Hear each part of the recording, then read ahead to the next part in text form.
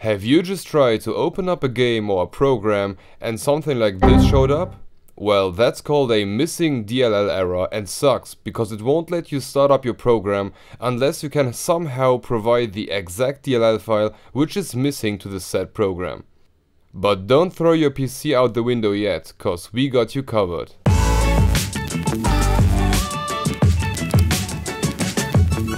Before we start with the solution, we wanted to give you a short introduction into the problem itself. Your error message indicates that the program you've opened is trying to use a specific function or functionality of one of the C programming languages. These functions are saved within these DLL files and are stored in a folder somewhere within your Windows. Now what happens if the file that stores the function that your program needs is missing and won't even try to start and just hit you up with an error message? Usually this should not happen because programs will install the DLL files which they need, but that's simply not always the case. Now before you panic, we can fix the issue. We can just install the DLL file ourselves and by doing so, making the program run again.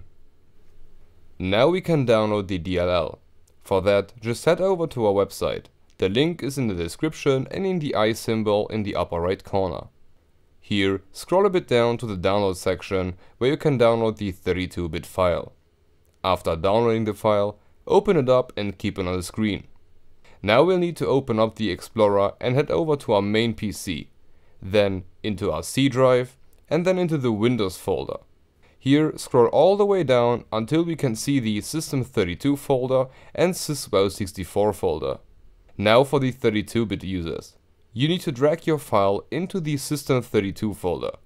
The 64-bit users need to drag their file into the System32 folder and then also into the syswow64 folder. Now we can close all these windows, but in order to be sure that the DLL file will be loaded as it should, just restart your PC, just in case. After the restart of your operating system, you should be able to play the game or use the program that you wanted to play or use.